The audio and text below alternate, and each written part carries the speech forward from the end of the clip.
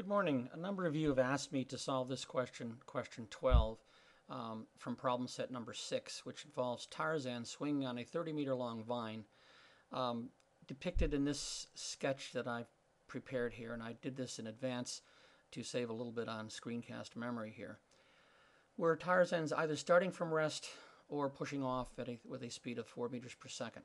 We'll start, of course, with the first situation, where Tarzan starting off with initial velocity of 0, ending up here at point B with some other velocity, obviously greater than 0.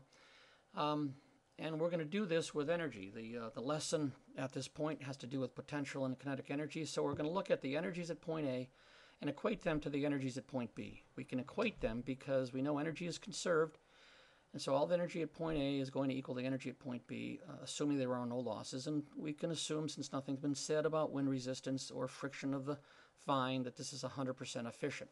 So therefore we have the energies at point A, sum of the energies at point A, is going to equal the sum of the energies at point B. So what are the energies at point A relative to point B? Well, the first energy we're going to consider is the potential energy, and we need to know from point A what's the elevation drop. And looking at a little right triangle trigonometry here, we know that the hypotenuse of this scenario here is 30 meters. That's the length of the rope, the length of the vine. And swinging down here to point B, we can determine this dimension h, which is the difference between 30 meters and this dimension y, which is the opposite side of this right triangle. And I've calculated this to be 30 meters times the sine of 53 degrees, the opposite side, which is equal to about 23.96 meters, yielding h equaling 30 meters minus this dimension, or 6 meters. So we can now start plugging into this generic relationship of the sum of the energies at point A equaling the sum of the energies at point B. We have the only energy at point A being its potential energy, the mass of Tarzan times the acceleration of gravity times the height difference between point A and point B is going to equal the kinetic energy at point B, because all the potential energy, there's no more, has been used up.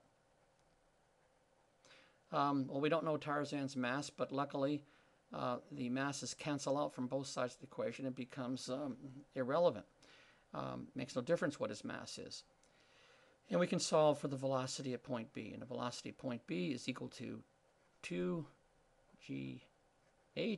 or that height difference. We take the root of that. And plugging in the numbers, we have the root of 2 times 9.8 meters per second squared times the height difference of approximately 6 meters. And just doing this solution, we come out that being 10.8 meters per second. So we solved the first part of this problem where Tarzan has started off from rest. Now how about the second part where Tarzan is moving with some initial speed? Let me just change the color. At point A, he's moving at initial velocity of 4 meters per second. And how does that impact his velocity at point B? Does it just simply add 4 meters per second to it? Well, let's take a look. We'll do the sum of the energies at point A once again. It's going to equal the sum of the energies at point B. What energies do we have at point B? Well, of course, we still have the potential energy component. That's the h.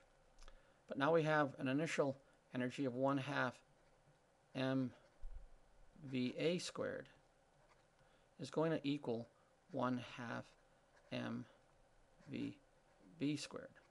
Again, there's no potential energy at point B, so this mgh term for point B goes away. The height difference, we could have called the height at point A 6 and the height at point B 0, but basically we're using h as the height difference between the two. The solution comes out exactly the same. Once again, the masses go away, so we have the masses canceling out. And we can solve for the velocity at B. Velocity at B is equal to the square root of 2 times g times h plus 1/2 VA squared. And I have to be careful of my parentheses here because there's a parenthesis, it's really around this term completely here, okay? And we can now plug in the numbers. We have the root of 2 times 9.8 times 6.0 plus 1/2 velocity at point A, which is 4, and that's a squared term, and there's a closing parentheses inside there, all under the square root sign.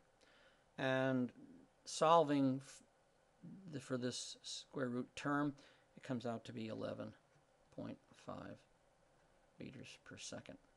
Note that you don't simply add the velocity to that term, and you might find that rather interesting.